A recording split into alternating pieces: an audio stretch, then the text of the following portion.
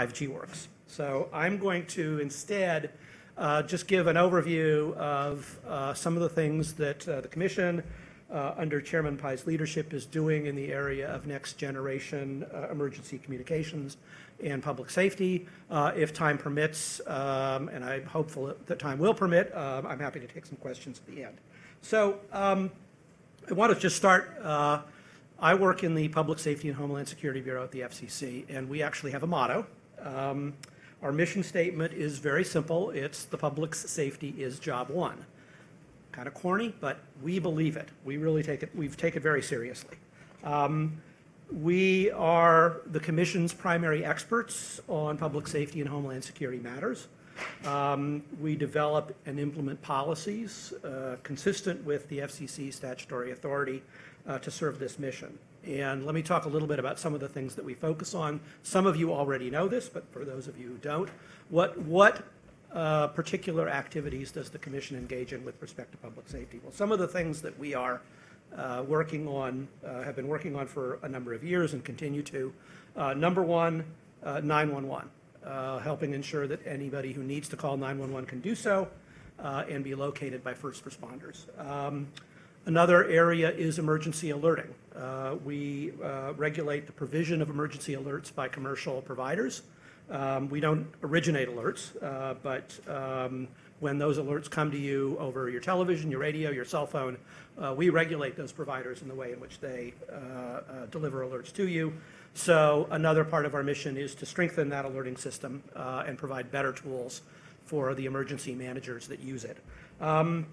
Another function is simply promoting the resiliency and reliability of communications networks, whether they're used by public safety or by the public. We deal with trying to make those networks more robust as technology changes, as threats to technology evolve. We deal a lot with physical threats to networks from wildfires, hurricanes, floods, and the like.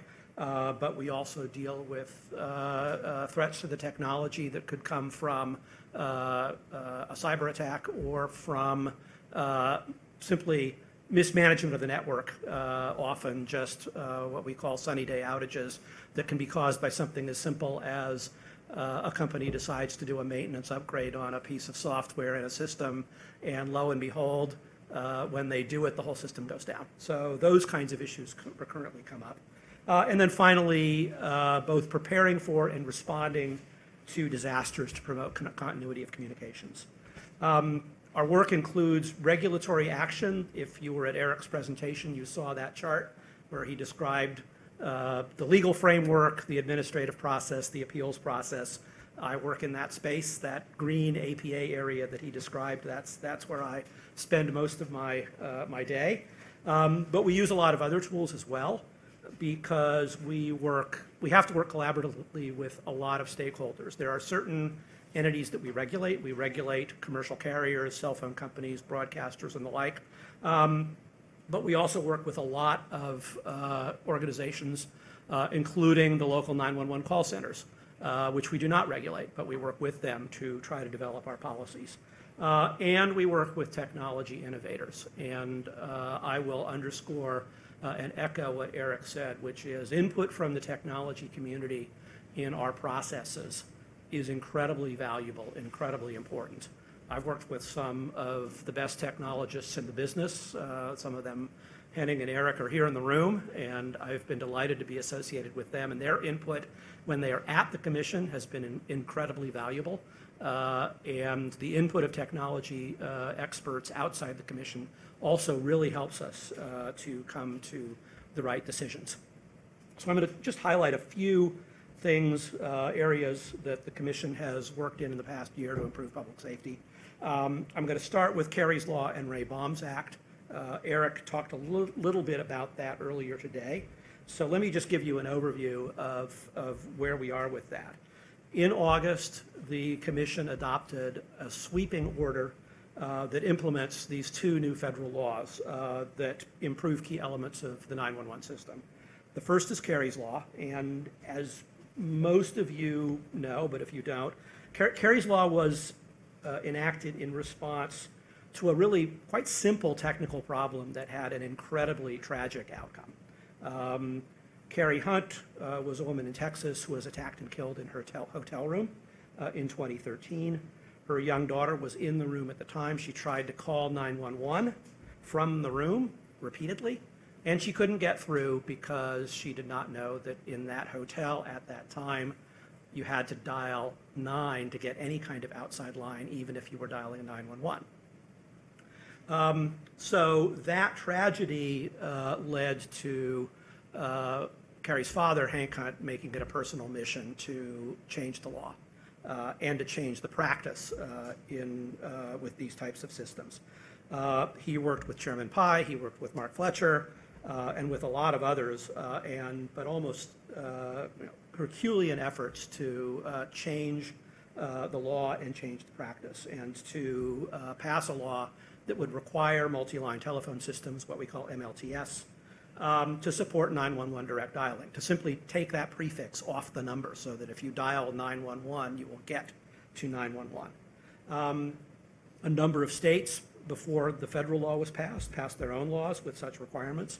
And then in February of 2018, Congress passed the federal version of Carrie's law, and that became part of the Communications Act, which is the Commission's governing statute. So that then became a law that the Commission is empowered to implement and enforce. And that version of Carrie's law, the federal version, requires all multi-line telephone systems that are manufactured, sold, or installed in the U.S. after February 2020 to support 911 direct dialing. The law also requires these systems to provide an internal notification when a 911 call is made, such as to a front desk or to a security office, to facilitate the building entry by first responders. And it's important to underscore that when we talk about multi-line telephone systems, we are also talking about IP-based and cloud-based systems that functionally do the same thing as a traditional multi-line telephone system. So this is not just a law that regulates old-fashioned circuit switch telephones. So in August, the Commission adopted rules that implement Carrie's law, and between now and the February 2020 implementation date, when the requirements go into effect, we are encouraging all entities that are affected by the law, governed by the law, manufacturers, installers, and operators of these systems, to, number one, understand what the legal obligations are under the law, and to make sure their systems have those required 911 capabilities. And the good news is the technology to do this is already out there. It's widely available in the marketplace, so compliance is not difficult or costly. Now, the second law that was enacted about a month after Carrie's law was Ray-Baum's Act. That was enacted in March of 2018, and a particular section of that act, Section 506, called on the Commission to look broadly at improving 911 location for all communications platforms. And specifically, the law directed us to look at the feasibility of having what we call dispatchable location conveyed to a 911 center with each 911 call. And dispatchable location, it's a term of art in the public safety community. It is what first responders refer to as the gold standard for having knowledge ahead of time of where somebody is that they need to reach in response to a 911 call. Typical example, if someone is calling 911 from a building, let's say a multi-story building, from an apartment, from an office in that building, dispatchable location means you not only know the building, you know the floor, you know the apartment or the office number, so you know the precise location of the caller inside that building.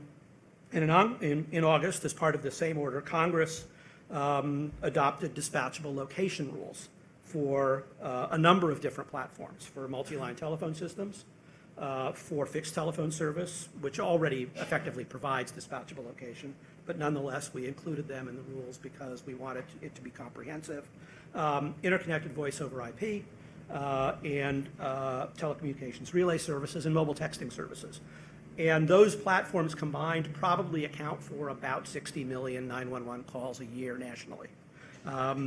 So what the rules require is that if a 911 call is made from a fixed device from one of those platforms, the rules require automatic delivery of dispatchable location to the call center that the call is sent to. For those that come from mobile or nomadic devices, and of course these devices are increasingly mobile and nomadic, the rules require delivery of automatic dispatchable location if it is technically feasible. But if it's not, then service providers still have to provide alternative location information, such as a coordinate-based location, that identifies the caller's approximate location. And we made the rules flexible. We provided alternatives because we wanted to be sure that even if first responders didn't know the exact dispatchable location of a person in a building, knowing the approximate location of that caller, such as what floor they're on, such as what quadrant of a building they are in, that can save minutes in getting to that person. And minutes matter when you're talking about first response, particularly in medical emergencies, but really in all emergencies. The faster first responders can get there, even if it's a matter of seconds or minutes faster, the better off everyone is. So those requirements are going to take effect in a year for the fixed services, 2 years for mobile and nomadic services, once the rules become effective, and they should be effective quite soon. We have to publish them in the Federal Register before they formally become effective, but that process is underway. And we took the approach that we've generally taken with respect to location requirements, which is the rules are both technology-driven but also technology-neutral. They're technology-driven in the sense that as part of the rulemaking process, and this is why getting contributions from the technology community is so important, we need to know what is possible, what is actually already being done or what's being worked on in the technology world, so that we can have a general understanding of what is technology capable of doing now and in the future, so we have an understanding of how much these technological changes might cost to implement. So that's important information to have. But we also, as a matter of policy, make our rules technology neutral, in the sense that what we do is we say, okay, based on where we think technology is and it's going to be, here's what we think is a reasonable target, a functional requirement for 911 location. That's the target, that's the goal. And you can use any technology or combinations you want to achieve that goal. We're not going to tell you which technology is the right one to choose. That's really something that the technology community is much more expert on than we are.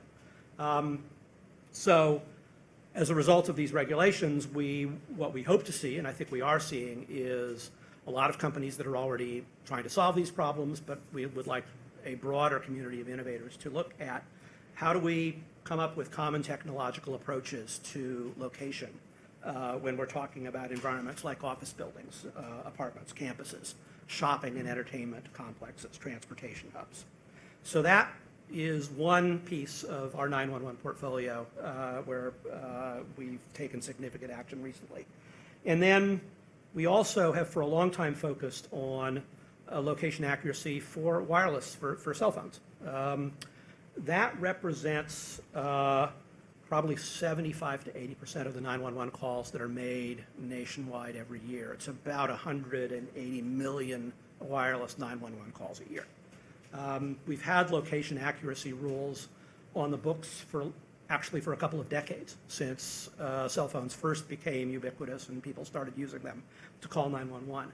But we updated those rules in 2015 in order to address the issue of wireless calls, particularly from indoor locations, because as people cut the cord and as cell phones and smartphones become more ubiquitous, more and more calls were coming from indoor locations where the technologies that have been implemented in the first generation of cell phones, like GPS, would not work to locate the caller. So we have rules already that require wireless carriers to meet an increasingly stringent series of location accuracy benchmarks that apply to both indoor and outdoor calls. Like the rules that we just adopted for Ray-Bombs Act, our wireless rules also provide for dispatchable location. So they encourage the provision of location by dispatchable location. But we also allow and have benchmarks for coordinate-based location, provided it meets our accuracy benchmarks. That is sufficient for carriers to comply with the rules if dispatchable location isn't possible. And these are horizontal accuracy requirements for now. And the degree of difficulty, the sort of the height of the goalposts for the carriers is increasing over time. We have benchmarks coming up in 2020 and 2021 that are going to require carriers to deliver horizontal accuracy within 50 meters for 70% and then 80% of all wireless calls. The other piece of this is one we're working on now. Last March, the Commission issued what we call a further notice of proposed rulemaking. In Eric's chart where they talked about rulemaking, sometimes when we do a rulemaking, we adopt an order. We also say, well, maybe we should ask some more questions about what the next phase is going to be. And that's what the further NPRM was. And this was to tackle an issue that we had left open in 2015, in the 2015 order. And this is, how do you establish an accuracy metric for a wireless call in a multi-story building where you not only want to know their XY, their horizontal location, you want to know what we call the Z-axis, what floor are they on? Because vertical location information, again, by helping to identify the floor where the call occurred, that can reduce emergency response times and save lives. After 2015, we told the carriers to start testing vertical accuracy solutions. And in fact, the industry created a test bed, which showed the potential of using a particular technology based on barometric pressure sensors, which are a standard component now of most smartphones to provide vertical location. But we also note and are interested in other technologies that may support vertical location. So in the further notice, this is back in March, the Commission proposed that wireless providers meet a vertical location accuracy metric. And the metric that we proposed is plus or minus 3 meters relative to the handset. So if you make a wireless call, 911 call with a handset, the information that's provided through the handset and the network should provide the vertical accuracy within plus or minus 3 meters, which is it's sufficient in some, maybe not all cases, to deliver floor level accuracy. But it will at least, if you're in a multi-story building, a plus or minus 3 meter standard will eliminate a lot of floors where first responders don't need to look. So that was the proposal. We received a lot of comments on this proposal, that comment process that we talked about. And of course, I'd love to tell you what the Commission is going to do, but I can't. I can assure you we're working hard on it. We're working hard on it right now. When I go back to the office tomorrow, this is what I'm going to be working on. So stay tuned. There will be more on this, and I hope soon. Even as we're deciding what accuracy standards to adopt in our rules, though, my message to the technology community would be don't just look at what the FCC rules require. The two important things to remember about our rules: first, they set a floor on what is required. They do not set a ceiling on what is possible or what we would like to see. And second, they're technology neutral, which means we're leaving it wide open for innovators to improve on the performance that we require as a baseline, and to explore new and novel approaches that can go, again, across platforms. I like to think of, when we're talking about indoor location, coming up with solutions that can work regardless of the kind of device that the person uses to call 911. If I'm in my office and I need to call 911, I could use my cell phone, I could use my desk phone. They go on different networks. They are transported to 911. Hopefully they go to the same 911 center. But very different things happen right now depending on which device I use. And ideally, it shouldn't matter.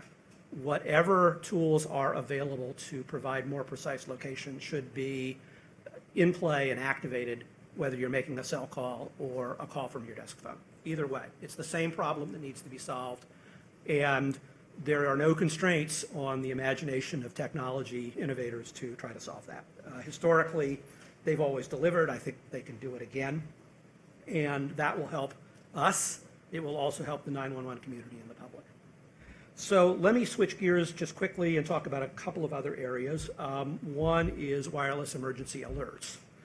This is kind of the flip side of 911. This is not how the public calls for help. This is how do emergency managers, emergency agencies inform the public about dangers and perhaps how to avoid or respond to those dangers.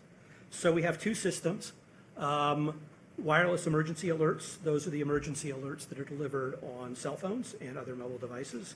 The WIA program has been in place since 2012.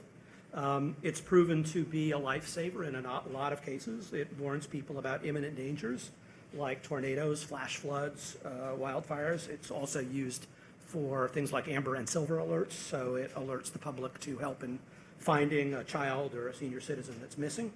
And the technology, even since 2012, has enabled us to take a series of actions to improve the delivery and the content of those WIA alerts. So just a couple of examples. Wireless providers must now support clickable links in WIA alerts, which means in addition to just getting a text message, you get a URL that you can click on that may provide additional information. We're also expanding the length of the number of characters that can be included in a wireless emergency alert. The original system was subject to a 90-character limit, so it's a pretty short text message.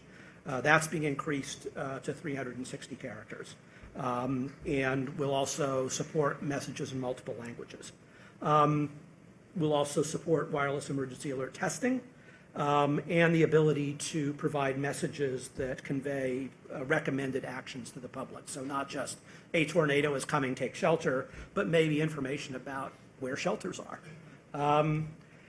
These improvements will become available when FEMA, which also has a role in this through its IPAWS system, which is the gateway system through which alerts are sent, is ready to support all of these improvements. So we're all waiting anxiously for FEMA to declare that that capacity is implemented in IPAWS. Another area that we're working on, and again where technology has significantly improved performance, is geographic targeting of alerts. Emergency managers, they always emphasize to us that wireless emergency alerts need to be very carefully targeted. So they reach the people at risk in affected areas, somebody in the path of a tornado, but they don't go to the public in places that are outside that area of risk, because if you don't have precise geo-targeting, what you tend to see is alert fatigue. People start ignoring the alerts, and that can reduce their confidence in the alerts and the trust in the warnings. So since WIA was first launched, we have seen improvements in technology that support geo-targeting, and we're requiring wireless carriers over time to implement those advances and increase the precision of the geo-targeting of the alerts they send. So originally in 2012, our rules said that you had to geo-target alerts at the county level, but you didn't have to require targeting within a county. There are a lot of counties out there that are big. I come from Los Angeles. Los Angeles is a big county. So targeting an alert to all of LA County is going to get you about 10 million people, which is probably not the audience you're looking for. In 2017, we tightened the rules to require wireless providers to transmit to a geographic area that best approximates the area of the emergency. But we didn't in any way constrain. If there was an overshoot, we didn't constrain that. But now we're tightening the rules further, and beginning at the end of November, wireless providers will have to provide wireless emergency alerts in the area that the alert originator specifies. So the alert originator says this is where the alert needs to go. And the alert needs to be targeted to that area with no more than 1/10 of a mile overshoot. So that's going to be much more precise. We think this is going to make alerts more effective in targeting, not only those that need to receive them, but also it will help to reduce alert fatigue, because people who don't need to see them won't. But again, we're very open. If technology pushes the envelope further, that's great. If we can do even more precise geo-targeting, then that's a good thing. So this is another area where we would encourage technology not just to do what the FCC rule requires, but to see whether you can exceed that. We're also, let me talk finally about 911 resiliency and reliability, because this is another priority of the Bureau in promoting resiliency and reliability of communications networks. We're concerned about communications networks. Generally, we're particularly concerned about 911, that 911 always needs to be there for the public. But there are also outages, and when those outages occur, such as during disasters, we work with government partners at the state and local level, at the federal level, and with industry and to support service restoration. And then after the disaster, we investigate so that we can apply the lessons that we've learned to improve future preparation and response. Just a couple of examples that I'll give before closing. Earlier this year, Lisa Folks, who is our bureau chief, my boss, she traveled to Northern California to meet with public safety officials in Northern California, from whom she learned firsthand about the threats to communications posed by wildfires. Well, this has been in the news. California energy providers are now implementing planned power outages as a fire prevention measure in areas where the wildfire risk is high. Anticipating that, Lisa sent letters to the nation's largest wireless providers saying, you need to tell us what steps you're taking to keep wireless service available in the event of one of these power shutdowns. And we got responses from all the carriers, and they are all public, and you can read them. We're also reaching out to California public safety entities, communications providers, and power companies to see how we can help improve coordination in the future. Our goal, I don't think we're there yet, but our goal is to ensure that communications networks stay on when the power is shut off. There's a lot of progress that's been made in that area, but there's always more that can be done. And the other example illustrates this. A year ago, Hurricane Michael inflicted enormous damage on a lot of communities in the southeastern United States, particularly in the Florida Panhandle. And a lot of things worked right. 911 responded pretty well. Where there were 911 failures, calls could be transferred from one PSAP to another. So it underscored some of the lessons we've been trying to inculcate, that redundancy, route diversity are really important for the resilience of 911 service. But not everything worked the way it should, and so although wireless service in most areas affected by Michael was restored fairly quickly, within a few days, the recovery was a lot slower in a couple of counties in Florida. The Bureau investigated that. We released a report in May. Again, you can find it on our website. And it found that there were three factors that led to the slower, the really unacceptably slow restoration of wireless service in those areas. The factors were lack of resilient backhaul connectivity, inadequate roaming arrangements. Roaming was supposed to happen, but the arrangements hadn't been made to activate it. And also lack of coordination between wireless service providers, power crews, and municipalities in the restoration effort. So one of the things that happened several times was that backhaul was not destroyed by the storm, but it was impaired by repair efforts after the storm, because somebody would come in with a backhoe to clear trees and debris, and in the process they cut the cable, the fiber that provided the backhaul. We did find in our report that some providers had not lived up in practice to the principles of a voluntary agreement that they had entered into in 2016. As Eric mentioned earlier, often we look for ways for industry to do make voluntary commitments to improve service, and those work in some instances. But we found in this case that some of the principles of the framework had not been lived up to. So we're re-examining that framework. We want to ensure that wireless providers are meeting community needs and doing everything they can to restore service after a natural disaster, and also to prepare for it more effectively to shorten those periods when power and when service is down. So again, this is an ongoing process. I can't tell you where it will lead us, but each time we go through a disaster, and I don't think we're going to run out of disasters, we try to apply the lessons learned and figure out what is the best course to take next. And underlying all of this is technology, which is changing. I came to the commission in 1992, which, as far as my kids are concerned, might as well have been dinosaurs roaming around. And from a technology point of view, an enormous amount has happened. And the technology changes we've seen, they've got the potential to yield a lot of benefits for public safety, but they also present challenges. And so that's why we need input from technology experts as well as others, so that we can be sure that we're taking advantage of every opportunity technology gives us, but that we're also developing rules that will ensure, or at least move in the direction of using it effectively, and particularly in areas like access to 911, location accuracy, and emergency alerting.